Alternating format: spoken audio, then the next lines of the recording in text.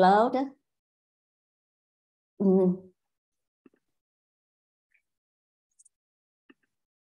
Okay. Okay.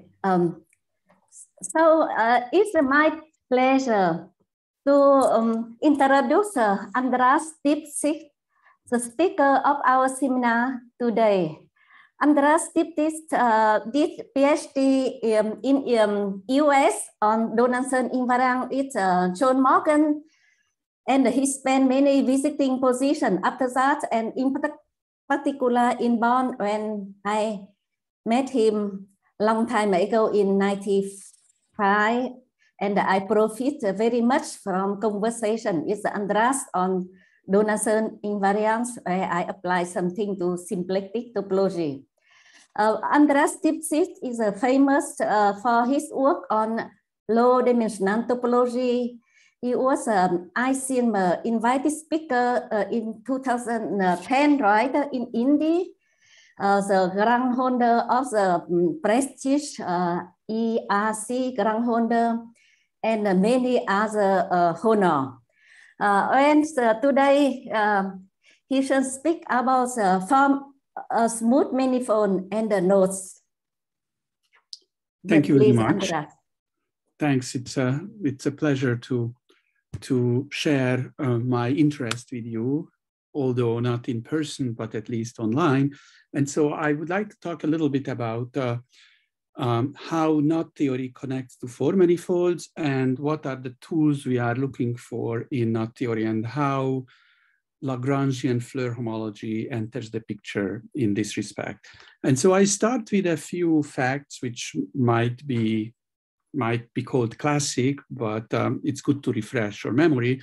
So the first theorem I would like to remind you about is a theorem of Friedman from '82. The way he produced it is not exactly the form I am presenting it. So suppose you have two smooth, closed, oriented four-manifold, and both are simply connected. Then there is a condition under which Friedman managed to prove that they are homeomorphic, namely the two four-manifolds are homeomorphic if and only if their cohomology rings are isomorphic. Notice that this direction, sorry, just a minute. This direction is completely trivial. If you have homeomorphic spaces, of course, the cohomology rings are isomorphic. The converse, however, is a very strong statement. It just says that from cohomological data, you are able to provide a homeomorphism. Notice the clash of categories. We have smooth four-manifolds, but we can only produce homeomorphisms. This is the typical sort of theme in Friedman's work. And then you can ask, how can we distinguish, homeomorphic but potentially non-diffeomorphic smooth manifolds? And here is an observation. It's not a theorem, but it's an observation that we can define the following function on the second homology. So an observation is that every second homology can be represented by a smooth embedded surface, sigma. And then we just take, so this is what I summarized here, that you give me a homology element, a second homology, then it can be represented by a surface, which is C infinity embedded, sigma is closed and oriented, and then we just take the minimal genus among those representatives. And this gives us a function, which I denote by G, and it's called the genus function. And Andras, can you make the screen larger? It's a little bit, I don't know, that Igor, do you know how to make the screen larger or a little bit hard to read? Maybe just maximize the window, the remarkable window. How do you do that? It's a Mac. Maybe it has a special button to maximize. You? Sure. I have no idea. Maybe I can ask my daughter. Oops. One of the red, yellow, or green buttons at the top of the window might do something. Red, yellow, or green? On the left. Oh, yeah, okay. One of those. Yeah, there you go. Okay. Is it better now? Yes, thank you. Yeah. Thank you. Okay, so we have this genus function which associates to every homology class the smallest possible genus. This particular class can be represented by a surface of that particular genus. And practice tells that this is the information what the smooth invariants obstruct or govern. And this is how we can distinguish non-diffeomorphic manifolds, that they admit different such functions. So that's a nice principle, except sometimes it will not just work. For example, here is the most prominent question: what happens for the force sphere? Of course, we know what the second homology of the force sphere is. This is just the trivial group, so the function is meaningless. And then we have to look for something else. And this is where knots come in the picture. And so we extend our study in the following way.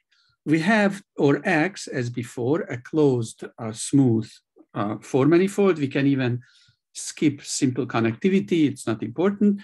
We delete an open disk, a neighborhood of a point. So we get X naught, which is now a four-manifold with boundary, and the boundary is just S3.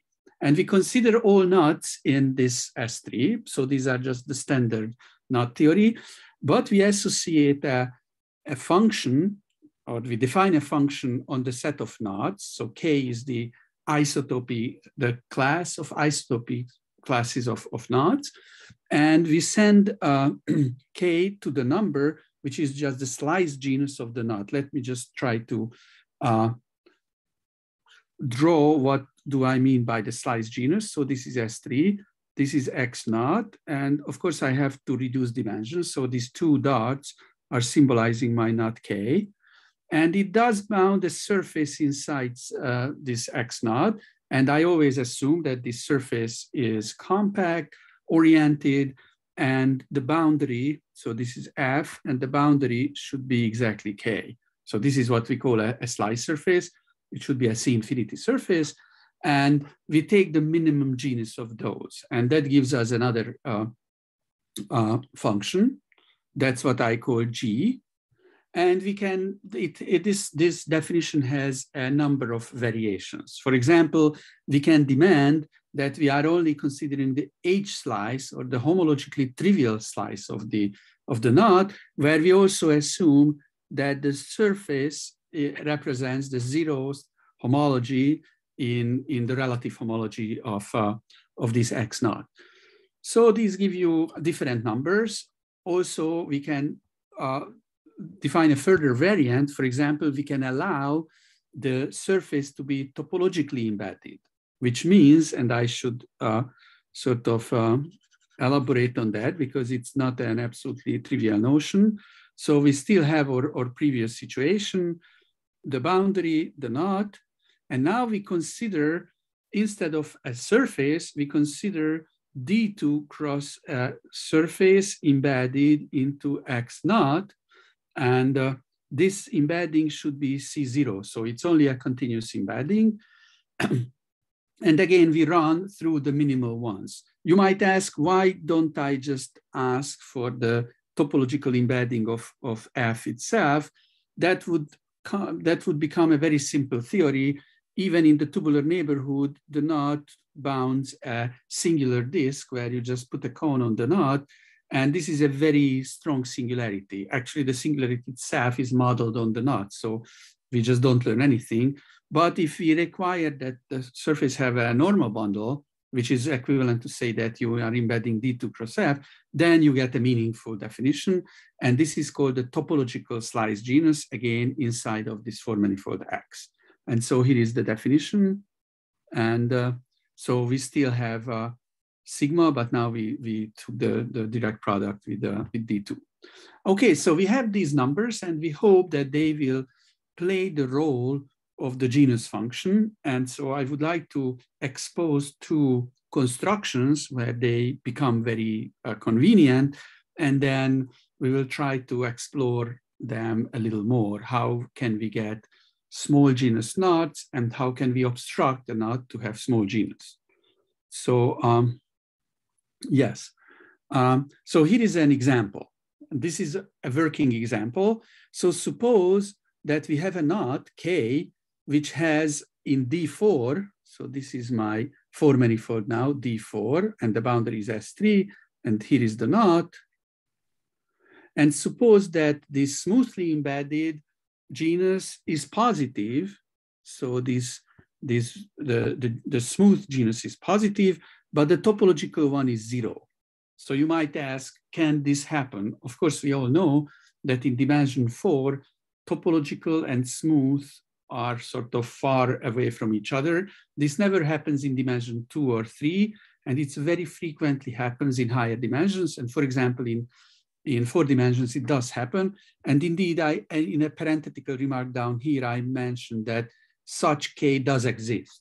I will not give you the K, but it's not very hard to. It's a little bit of a drawing. And then, of course, it's a long run to actually prove these two properties. But suppose we take such a knot. What happens then? My claim is that we can construct a four-manifold which has these two properties. So X is not compact anymore, and it turns out to be homeomorphic, but not diffeomorphic to R4. So these are what's called exotic R4s, and you can see that their existence resides on the existence of a knot which has special genus properties.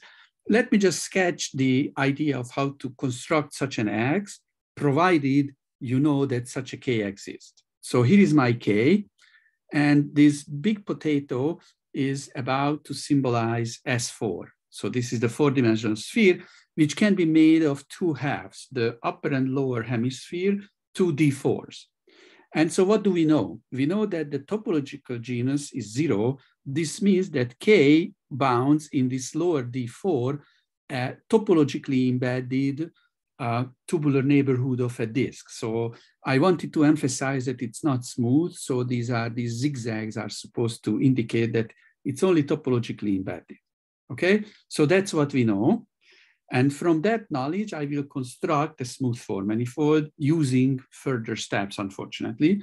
So the first thing we should do is let's take the complement in D4 of this topologically embedded D2 cross D2. So remember, this is D2 cross D2 and C0 embedded in D4. And let's take the complement of that and delete a point. Okay, so this gives us a non-compact four-manifold which has a boundary. And there is a very heavy theorem in four-dimensional topology that non-compact four-manifolds always admit smooth structures. Notice that this thing seemingly admits a smooth structure from S4, but it doesn't because we deleted an only topologically embedded gadget. So when you want to come up with the charts, it's unclear how to construct them because this topologically embedded D2 cross D2 will intersect these charts in a crazy way. So we need a theorem, and indeed there is a theorem that non-compact connected four-manifolds always admit smooth structures. Somehow in your mind, you can imagine that, you know, the two charts, the transition functions of two charts are not smooth, but then some not very sophisticated calculus tells you that you can locate these problems in a few points, and then you shoot out rays to infinity and you just push the problem into infinity. Of course, if you have to do it infinitely many times, it gives you a problem. So this is why it's a hard theorem. Nevertheless, you can put a smooth structure here, and then you glue back this other part, which is just D4 and the 2 handle attached to this to the 0 handle, to the D4. Andras, let me interrupt you. The existence of smooth structure on non-compact manifold is a classical reason due to whom? So that's not so classical. It's also Friedman and Quinn. Friedman and Quinn, yeah. Yes. So it uses a, you know, whenever you meet an infinite procedure, like here, you have to handle all the intersections of the charts and you have to push the problems to the non-compact infinity. You have to be very careful how to do that. And it's a result from the 80s, but it's still a very sophisticated one. And this is what we use here. So this is why it's not a constructive proof of constructing an X. It just shows that there is such an X, because now you glue back this manifold, the D4, attach the two handle along the K, and then you get something which you have to check that it's really R4. This is not something very complicated, but it's you need a little bit of a thinking. And we claim that this guy, what we created, so away from that point, does not embed into R4. In particular, it does not embed smoothly into R4. In particular, it cannot be diffeomorphic to R4 because R4 does embed smoothly in R4. And the reason is that if it were embedded in R4, it can be embedded in S4, and there would be this D4, this one, this two handle inside S4, which would show that the core of the two handle is a smooth slice disk, which would contradict this assumption. So it was a little fast, and the takeaway I would like you to have is that if there is a knot which behaves differently when smooth or topological is assumed, then we can create exotic four-manifolds, for example, an exotic R4. You might ask, why don't we create an exotic S4? And we don't know how to do it. In fact, here is another approach, which I will not go into such detail, but suppose you have two knots, K1 and K2 in S3. And one of them, this genus, this G is 0, and the other one is positive. We can find such pairs. That's not hard. But we also assume that their zero surgeries are diffeomorphic. So this is a three-manifold you create from the knot. Then, in fact, with a very similar trick as I explained, we can create an exotic S4, a four-manifold, which is compact, homeomorphic to S4, but not diffeomorphic to it. Sorry. So, Andras, you distinguish different smooth structure by new invariant Floer homology and the not Donaldson invariant. No, here we distinguish them by the fact whether this gadget embeds or doesn't embed. Of course, when you want to prove this inequality up here, this is where you have to use something which is resembling to Donaldson invariants. These are not exactly Donaldson invariants. I will talk about those invariants a little later. Okay, thanks. Okay. So if such a pair of knots exists, then we would be in a good position, and we could construct a four-manifold which contradicts the Poincaré conjecture in dimension 4. Of course, this is an open problem, so we don't know whether such pairs exist. But as you can see, a very four-dimensional problem can be reduced to knot theory. Of course, these invariants of knots, we like to call them like 3.5-dimensional invariants. These are three-dimensional objects, and the invariants depend on how they behave in the fourth-dimensional space. So it's still not something which you can do using only three-dimensional arguments. So far, so good. So I hope I did convince you that knot theory in some way is an important ingredient in four-dimensional topology, which is my ultimate interest.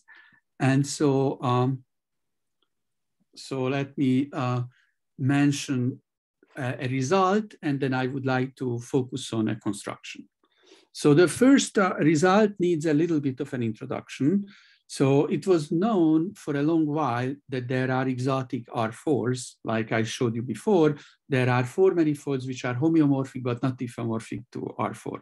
If you think a little bit, it brings up a little philosophical question, like why do we do physics in the space-time R4, the Euclidean R4? There are other smooth manifolds which have the same topological properties, but let's put that aside. And we classify exotic R4s into two categories: the ones they embed in R4 and the others which don't. In my previous construction, I gave an example of the later, but there are uncountably many of the first type. So yeah, people did that distinction, and we can do the same with an exotic D4. you know the difference. This is a non-compact manifold, and D4 is compact with boundary. And we can ask, you know, is there an exotic manifold, an X, which is homeomorphic to our D4, but maybe not diffeomorphic, and we call it small if it still embeds into the standard D4, and we call it large if it doesn't. So here is a theorem, which we found with Alberto Cavallo, a former student of mine, like a year ago. So if you have a small exotic D4, where the existence is unclear, we don't know whether such exists, then the slice links are the same. So what do I mean by that? So we take all the knots or links in S3, and slice is when this function is 0. So there is a natural extension for links as well, which I didn't touch, but you can imagine that every component should bound a smoothly embedded disk. And this statement just tells us that unfortunately, you know, there is no genus function on homology, and even the genus function on knots will never distinguish them. So it's sort of a negative result. If you have a small such exotic guy, we have no idea how to distinguish them. At this moment, we don't know any invariant or any method or any, you know, roundabout way to distinguish them. On the other hand, if it is large, and unfortunately we have a very strong condition here, geometrically simply connected, which means that it's not only simply connected, but admits a handle decomposition where there are no one handles. If you remember from your topology studies, how do you compute the fundamental group of a CW complex? You take the one cells as generators and the two cells as relations. And this is just a geometric way of saying that simple connectivity, you can do it for a simply connected space most of the time. You can find a CW complex where there are no one cells. It's unclear whether you can do it without one handles, where handles are sort of a geometric counterparts of cells. So this is a very strong assumption, but the upshot is that if there is an exotic D4, which is large and geometrically connected, then there is a link which is sliced in this exotic guy and not sliced in D4. So the message is that for this kind of exotic D4s, there is a chance, provided you can obstruct sliceness of, you have a very powerful method of obstructing sliceness of knots and links. So this is what I would like to talk about in the rest of the time.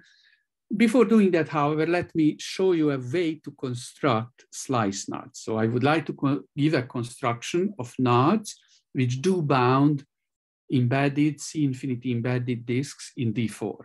So the construction is quite obvious. You just take a couple of unknots and you just line them up. So I took n of those in S3, okay? And then you take n-1 bands and you connect, you know, a band is just a band, and then you attach it to the circle like in this way, something like this. It can pass through the other guys and eventually ends up on one of them. And if you have n such circles and you use n-1 bands, you can do it in a way that the result becomes a connected knot. It's a little bit resembles to the fact that if you have a graph on n vertices and you have n-1 edges, you can do it in a way that you get a tree. That's what exactly you do, except it's more geometric because you are not only recording what circles are connected by the band, but you also have to remember how the band looks like. And it can go all kinds of crazy stuff, like it can be knotted itself and does all kinds of horrible things.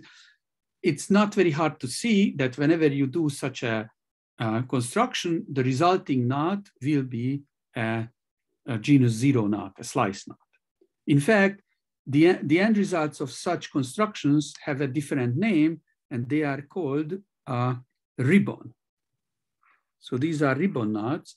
And it's a very old question in this story whether ribbon knots, which are always slice, whether in this construction you get all the slice knots, and it's unknown.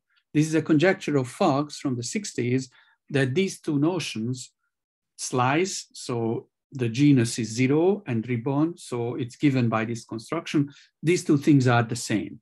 We don't know the answer. I should mention that it would be very, very confusing if the answer is yes, if this conjecture would be true, because sliceness is somehow a 4-dimensional property. Ribbon is a 3-dimensional construction, and our expertise tell that 3 dimensions is quantitatively simpler than 4. And it would be very surprising if for knots, the two notions would be the same. Nevertheless, it is possible. And we don't have any good invariants which would detect the difference, which would say be 0 for ribbon, but potentially not 0 for slice. And we don't have any good candidates either. But that's very common in 4-dimensional topology, that you don't know nothing. And you have examples, and then you don't see the big picture. Okay, so what I wanted to explain so far is that knots are very important ingredients of 4-dimensional topology, and especially this notion of what is the minimal genus surface they bound in the 4-dimensional space, and particularly when do they bound the disk. And I just gave you a construction of many, many of these examples. But we would like to also find obstructions for knots to bound disks. And this is typically the hard part. And this is where these invariants, you were referring to Donaldson invariants, Seiberg-Witten invariants come into the play. So all these invariants are designed to obstruct. They never provide you anything constructive. They just tell you that some things cannot happen. And so, well, this construction is now based on Lagrangian Floer homology. So I chose this to be the second part of the talk, how to come up with invariants, various invariants of knots and 3-manifolds and potentially 4-manifolds using this picture. This whole story was initiated and developed by Peter Ozsváth and Zoltán Szabó starting around 2001, and this is still an ongoing procedure. And so here is the rough construction.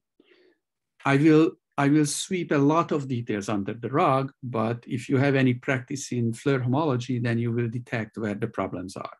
And maybe I will make a few remarks. So first of all, when you want to come up with invariants of any kind of objects, you have to present them in some way. So in this case, we would like to associate homology groups to knots and links. So we would like to present knots. Now I will focus only on knots in some way. So I claim that the following is a good presentation.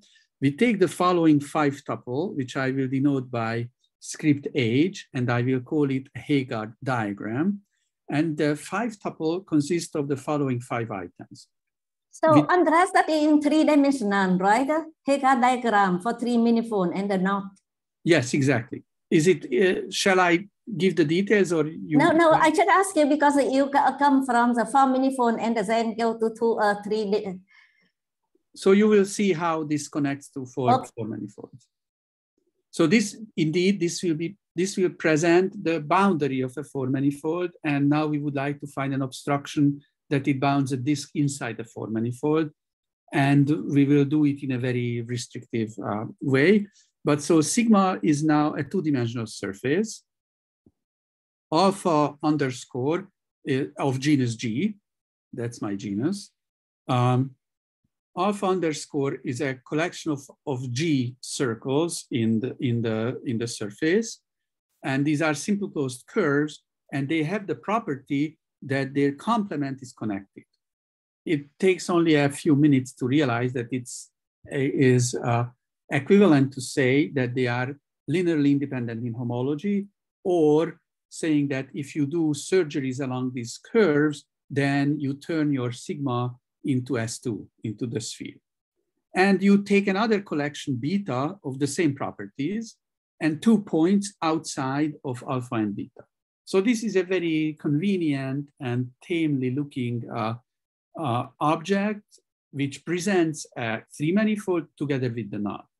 Well, I will not explain exactly how it is presented by, how does it present a three-manifold, but suppose we start with a three-manifold and we have a Morse function on it, okay, which is self-indexing, takes the maximum and the minimum into 0 and 3, and it has a couple of index 2 critical points and index 1 critical points, and then we take the middle level, and that will be my surface, and then I take the gradient flow of the Morse function. So for this, I need to fix a metric. So I fix a metric also. I take the flow equation, and I flow down from the index 2 critical points, and I flow up from the index 1 critical points.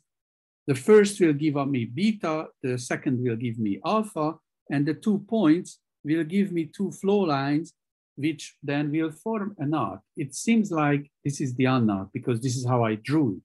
But if you pick a tricky Morse function, then actually you can get any knot you like.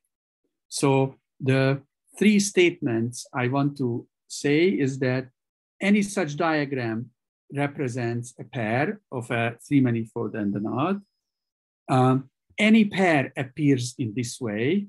And indeed, if you have 2 presentations of the same three-manifold knot pair, then there are a few moves. You can go from one presentation to the other, and so you can connect them. It's a little bit like if it is, I don't know whether it rings a bell, but there are these Reidemeister moves, which says that if you have 2 diagrams of the same knot, then there are a few changes, easy changes, elementary changes, which turn one into the other. And the situation is exactly the same, except the moves are a little more complicated. You have to change the curves, and then sometimes you have to change even the surface. These are called handle slides and stabilizations, if this sounds familiar. And so whenever we would like to produce an invariant, what we should do, somebody gives me a y and a k, I look for an age which represents them. I do some Floer homology. It produces an invariant, it produces something, and I have to check that under these moves, this something is invariant. And that's what we have to do. And then, of course, you might ask things about how natural these choices are and how natural the isomorphisms are. And this brings us into the forest of complications in topology and in Floer homology. While we don't want to do that, I will just give you a rough sketch. So where do we do Floer homology? What are the spaces? Well, so we have this 5 tuple. So from now on, when I think of a three-manifold and a knot, secretly I think of a surface, 2 sets of curves, and two points. And to which I associate a 5 tuple of spaces. Namely, I take sigma, and I take the G-fold symmetric power of this genus G surface. Notice that, of course, if you know the story, then it's not so surprising, but if you hear it for the first time, symmetric powers are typically very singular spaces, right? How do you construct them? You take the Cartesian product, and then you factor by the symmetric group. And this is a nice smooth manifold, and this is a nice group which horribly acts on that space. It's by far not free.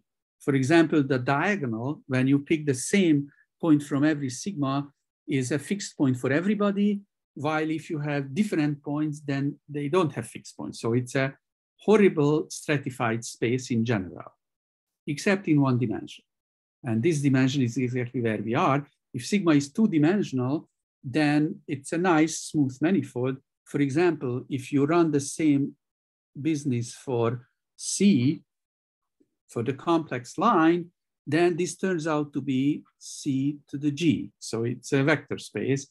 And the reason is the fundamental theorem of algebra, because you take monic polynomials and you can parameterize them by the roots, which give you an unordered G tuple because of the fundamental theorem of algebra, or you can parameterize them by the coefficients where you do have an order.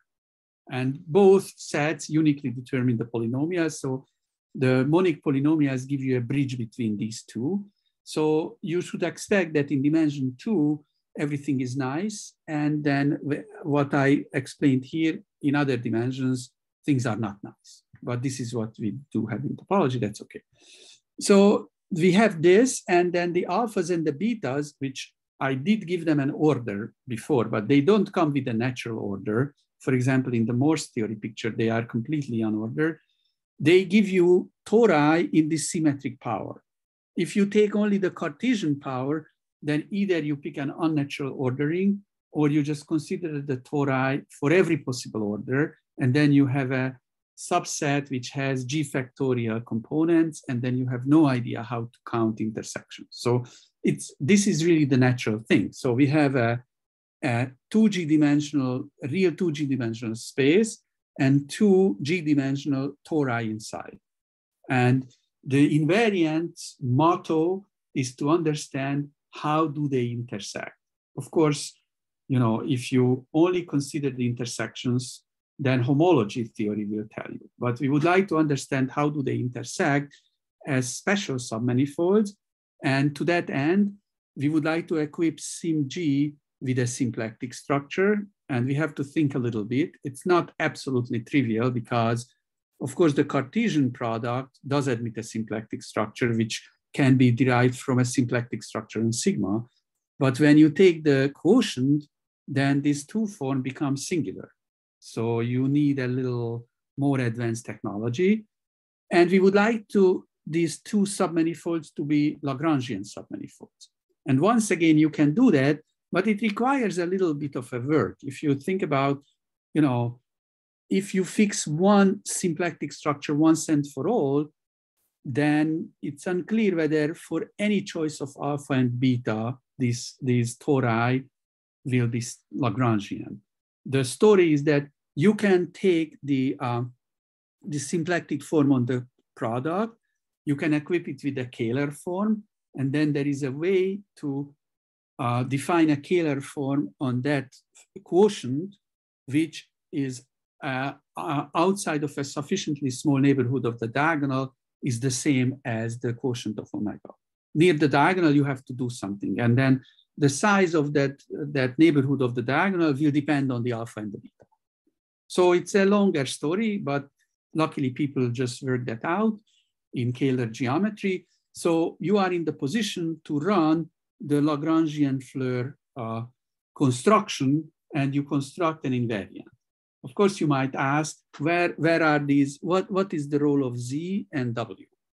And the point is that they define divisors in the symmetric power. Notice that we can take sort of those G tuples where one of the guy is your chosen point, is W. So we take sim G minus 1 cross W, and the same for Z.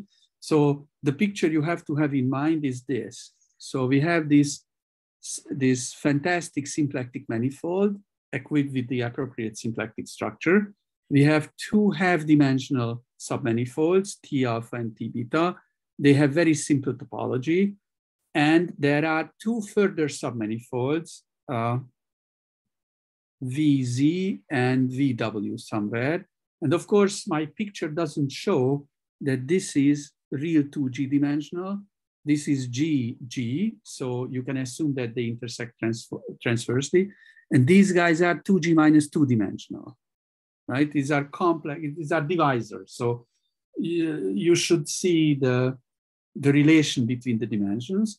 And now we run the Heegard-Floer machine, or sorry, the Lagrangian Floer machine for the triple SimG, T alpha, T beta. And in the boundary, I will somehow give a role to these two divisors. As in the boundary in a Floer homology, you count holomorphic disks, you expect that they will intersect those in finitely many points, and that will help us. So here is what we do. sorry. So we take some ground ring, which most of the time in this talk, it will be always the ring of Laurent polynomials. And for simplicity, the coefficient, as you always do in Lagrangian Floer homology, you pick just Z2, and then you don't have to worry about orientations, even at the price of losing a little bit of an information, which I should add, in Heegard Floer homology is not confirmed that you really lose information. Somehow, if you push through the theory with Z coefficients, which brings in a lot of extra complication, you don't see any more than as opposed to the field coefficient where the field is of 2 elements. So we don't really understand the reason for that, and there should be a very deep mathematical reason which we don't see yet. Yes, check, Andras. So, can you construct a Floer homology is coefficient in Z? Yeah. Say it again. Sorry, I didn't understand. You can have the Floer homology is a integral coefficient. Z coefficient. Yeah, you can, and you can run this whole thing, and you get other invariants, and somehow you never, so far, nobody got more information. So a priori, there is no like interesting torsion type of phenomena or anything like that. A priori, they are there, and like nobody saw them. It's like, okay, elephants are there, but when you run around in Hungary, you never see them. So, and it's unclear, and there is a good reason to expect that maybe there is a good mathematical reason for not having torsion at all. So it's a mystery, but so for simplicity, I just wanted to say that I'm not skipping Z because, the theory does not extend. It does extend, but it does not seem to bring anything new to the table. So your ground ring is FUU inverse, the Laurent polynomials with coefficients in this 2-element field.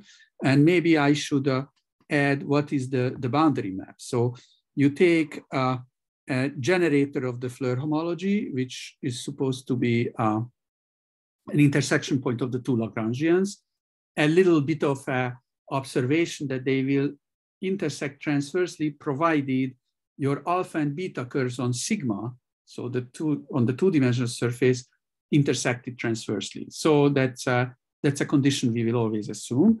And so what's the boundary map here? Well, it should run through all the other intersection points, and it will be the count of holomorphic maps from the disk to this symplectic manifold, which connect the 2 intersection points. So I will write it like this.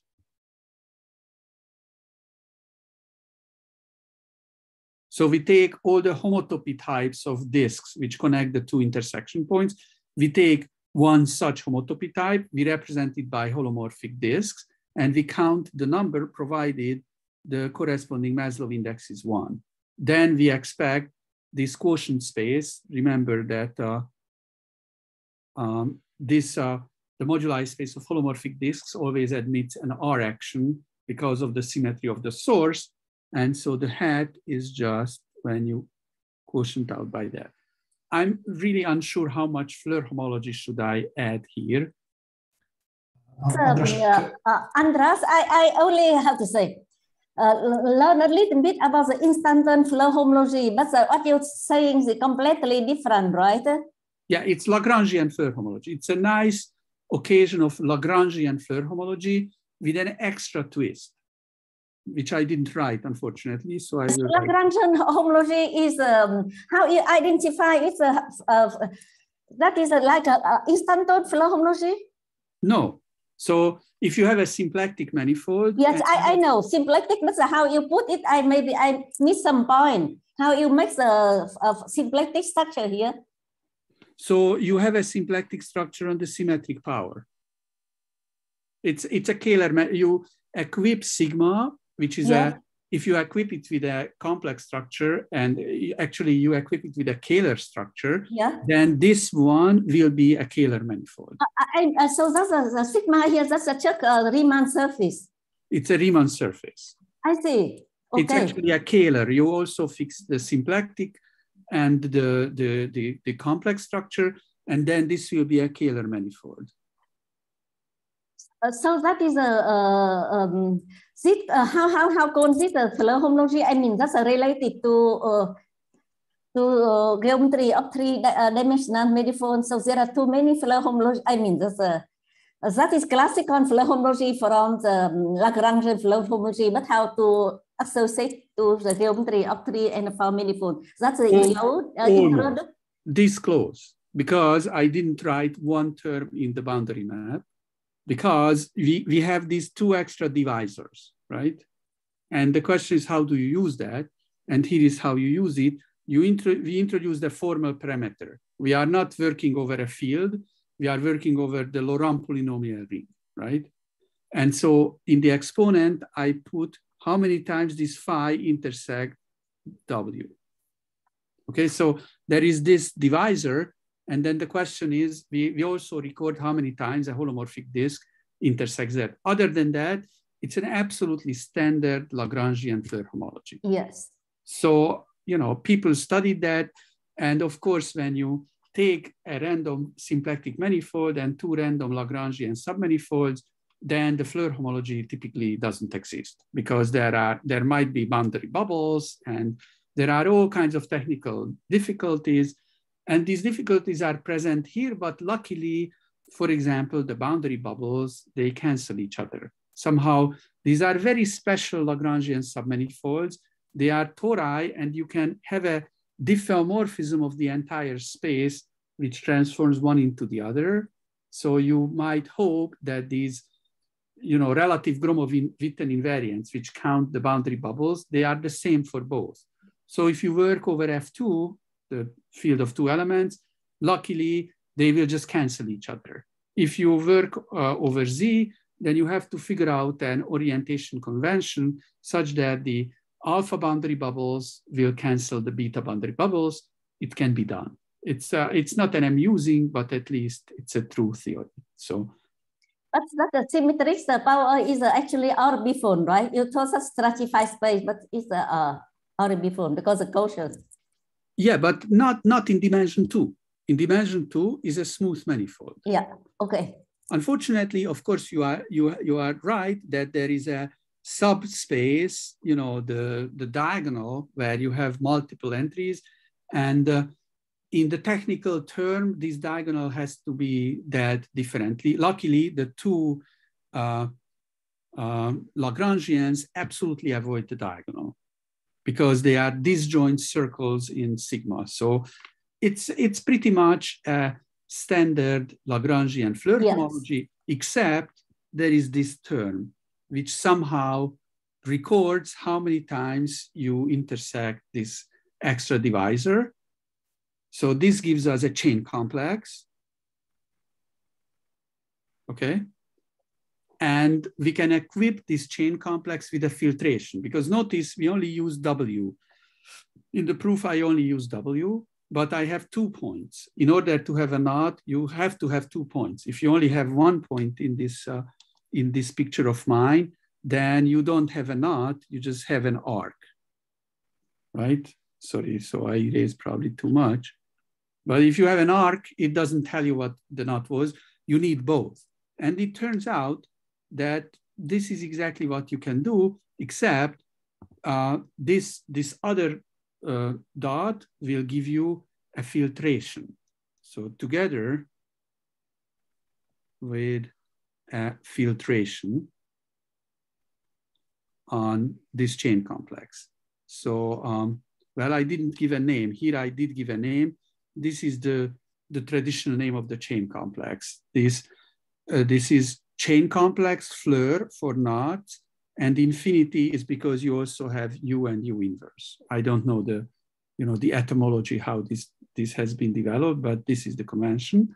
So, so at the end of the day, you are always referring to instanton Floer homology. You don't see the connection here. You know, this is something a little bit different, and it has a slightly different roots. It's more related to the Casson invariant, if that rings a bell, where you have a 3-manifold, you have a Heegard splitting, and then you take the representation variety of sigma, and then two Lagrangian submanifolds, Yes. representation which extend up or down. We have something similar, but not exactly, because, for example, the representation space has a singularity at the trivial representation, because you don't really take the representation space, you take the character variety, right? And so here you don't have that. You do have the resemblance by taking the diagonal, but you either remember or you don't. It's up to you. The space itself is nice and dandy. It's a smooth manifold by, thanks God, the fundamental theorem of algebra, right? It's like, you know, Gauss, you see the hand of Gauss in this story. Okay, so what do we have? We have this chain complex, which is filtered, and the filtration refers to the knot. If you forget about the filtration, then you only have a three-manifold invariant. It turns out to be graded. I will not talk about the grading, but it's not something very complicated. And the fact is that the filtered graded chain homotopy type of that chain complex is a knot invariant. So the chain complex itself will depend on the chosen Heegard diagram, but the chain homotopy type, this is usually what happens in Floer homology, that the chain complexes are different. If you apply a Lagrangian, a Hamiltonian isotopy, you change the chain complex, not the chain homotopy type. And therefore, people usually take homology.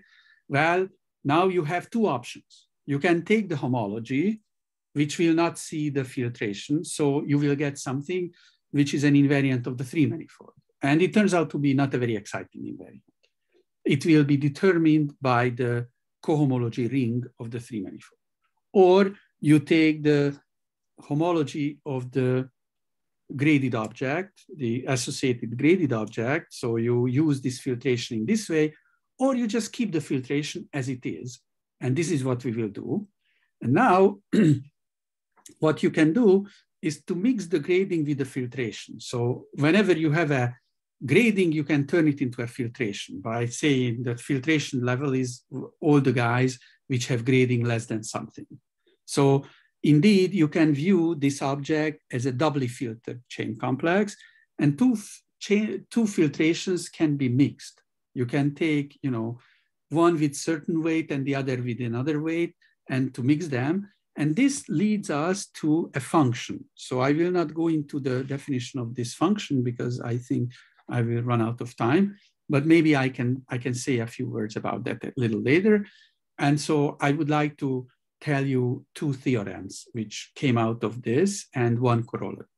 The first is that, you know, we would like to have an obstruction for sliceness. So it would be fantastic if this filtered or bifiltered chain complex has a special form for slice knots.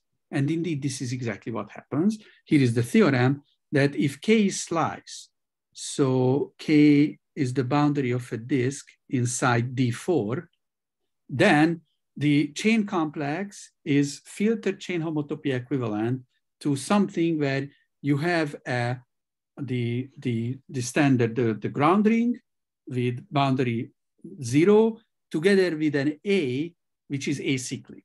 So somehow the homology completely localizes to that factor. Okay, so this is some, you might ask, how can I check it?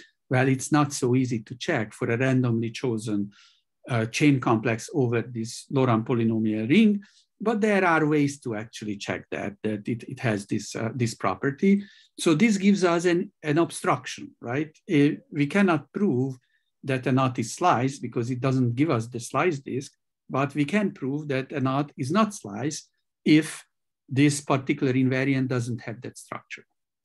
By mixing the two gradings, we can come up with a function which we can associate to the knot with this, we call it the epsilon function of the knot, and maybe I will tell you a little more later. And so here is the other obstruction, that if sorry, I forgot to add the same assumption. If K is slice, then this is the constant zero function. There are other functions like that. For example, the Levin-Tristram signature of a knot has the same property. That only depends on topology. So somehow it gives you the same result whether you ask for topologically slice, so it bounds a C0 embedded disk, or smoothly. This guy is very sensitive for only smoothness. And so this will be my last slide to give an application of that function for knots. So let's take the set of all knots up to isotopy. It turns out that if we ignore, if we quotient out by slice knots, then we will get a group. It's called the concordance group of the smooth concordance group of knots. It's a horrible group. You know, I mean, this is an ongoing saga in low-dimensional topology that you can define groups, and if they are nice and geometric, then their structure will be very complicated. For example, this one is an abelian group, which is not finitely generated. And, you know, it took me a lot of time to develop a respect to not finitely generated abelian groups. If you have a finitely generated abelian group, by Frobenius theorem, it's a sum of cyclics. So it can be described by an easy n tuple of numbers, you know, the orders of the cyclic factors. And there might be infinite cyclics, that's fine.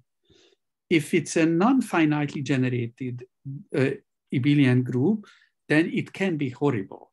You know, a typical example is Q, right? This is a not finitely generated abelian group. There are ZP infinities, if you know what I mean. And there are mixtures of those and a lot more. It's a zoo. It's very hard to understand them. And we have one of those. So my theory is that the concordance group was created on the last day of creation, when God was tired and didn't pay too much attention and created this group. And it's it's very hard or even impossible to understand. Of course, you can immediately define two versions of that, whether you take the smooth slice knots or the topological slice knots. And this is a much cruder equivalence relation. There are many more C0 maps than C infinity. So there is an obvious map between the two. And you might ask, what's the kernel? Notice that the kernel is exactly those knots which I used when I built the exotic R4. Those are the guys which topologically slice, topologically in zero, but smoothly non-zero. So a non-trivial kernel element is exactly what we needed before. And so our theorem with Peter and Zoltán says that the kernel is a subgroup, it's an abelian group, and it's isomorphic to Z infinity plus some unknown abelian group. So this is a very typical theorem to say that it's very complicated. It contains as a direct summand a Z infinity factor. So when I said that there is an example, I was rather modest, right? Even up to this equivalence relation, there are infinitely many linearly independent such examples. So we can have lots of constructions of exotic R4s. Of course, whether they are different, we don't know from that story. So this is the application we can have using this this function, which is a smooth invariant of a knot, which takes its four-dimensional behavior into account. And so let me finish by just listing that what are the the open questions I mentioned, and they are still open. So there is this question whether my construction of slice knots covers all slice knots, whether slice and ribbon are the same, no clue. Is there an exotic S4?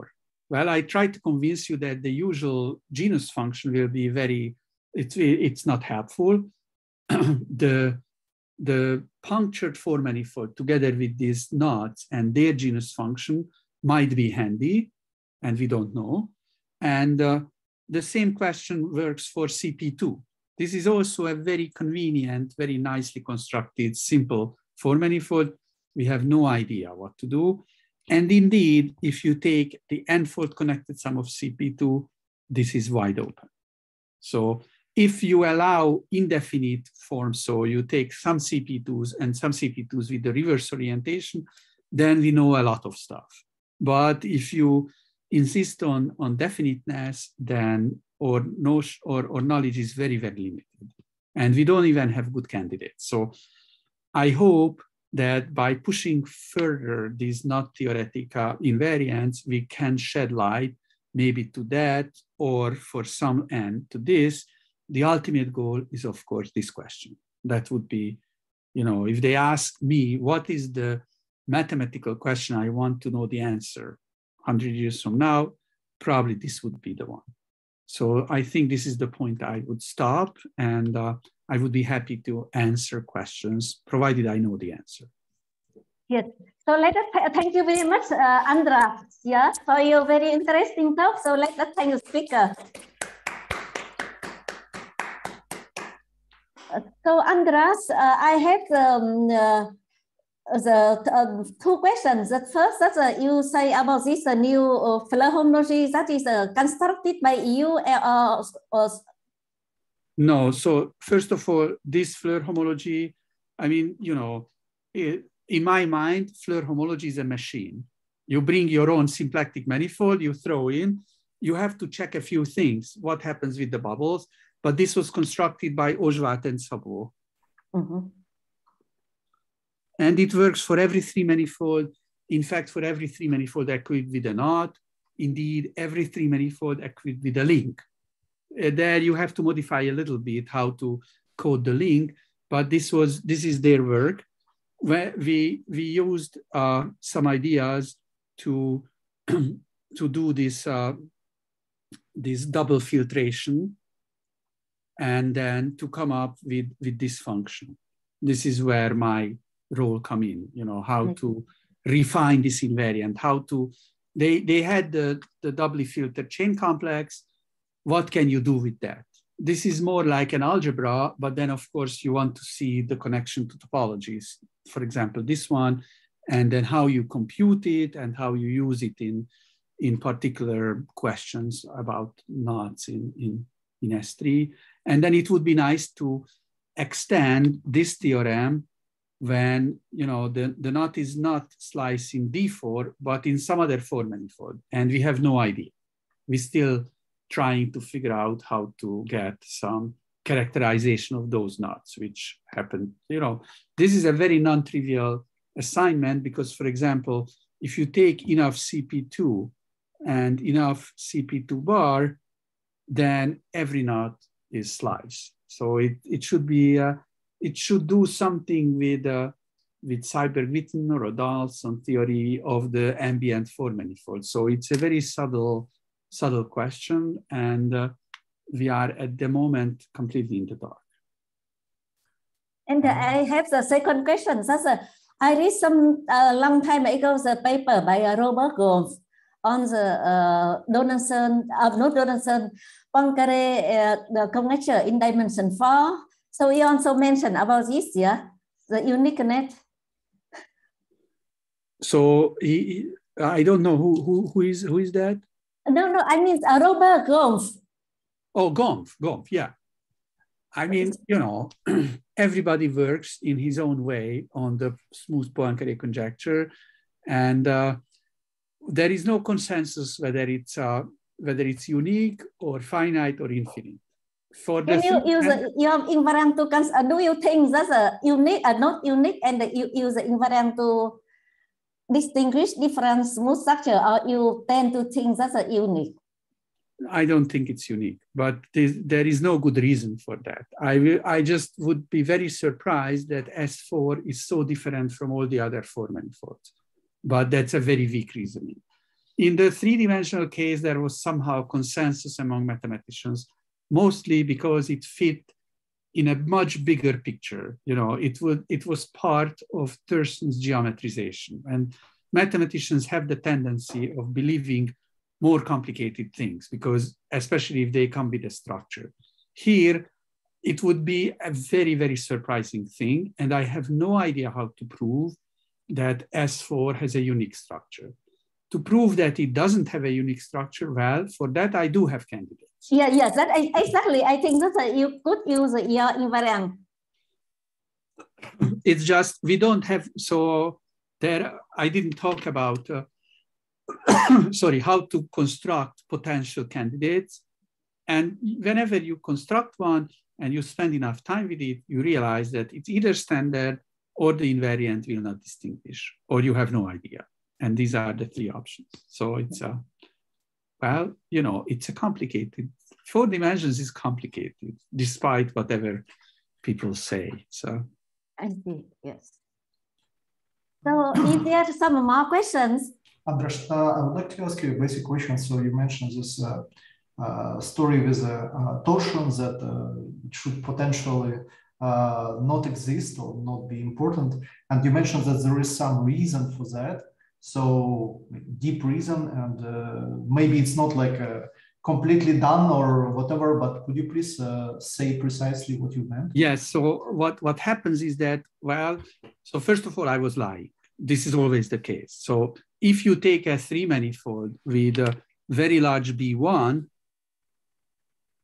then there is torsion, but the torsion doesn't come from the homology. It comes from some background structure. So it's actually there, but morally it's an uninteresting torsion. What we start to understand is that if you restrict yourself to knots in S3, then we don't see any torsion. And Zoltán has a program which checks for, I don't know, 350 million knots with crossing number at most 20, and then never appear. I mean, it's hard to say that there is no torsion. What he does, he computes mod 2 and mod 3. And so it always comes out to be the same. So, you know, there is no mod 2 torsion and no mod 3 torsion, or they happen at the same time. So, and the deep reason is this, that you somehow can replace a version of this invariant by a geometric object, which is a torus, together with an embedded curves, or more precisely a train track, whatever that is. So these curves might have, you know, such bifurcations. And you can take 2 of those, and then their Lagrangian intersection will compute the actual groups. And, you know, do Lagrangian intersection in T2 with simple closed curves, there is not much room, and they will never have torsion. So, but there is no proof that this picture will exactly give back, because there are local systems involved and there are all kinds of technicalities, but somehow this project is converging to the fact that in general, we don't know about the torsion, but at least for knots in S3, we never see it, and maybe we will have a proof eventually that they don't exist. So, but of course you have to sort out orientations for these things. You know, it's the usual yoga of Lagrangian Floer homology. Thank you. Thanks.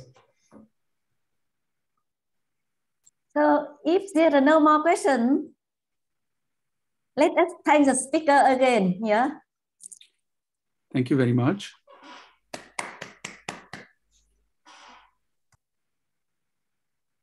Okay, so I already, I think that I stopped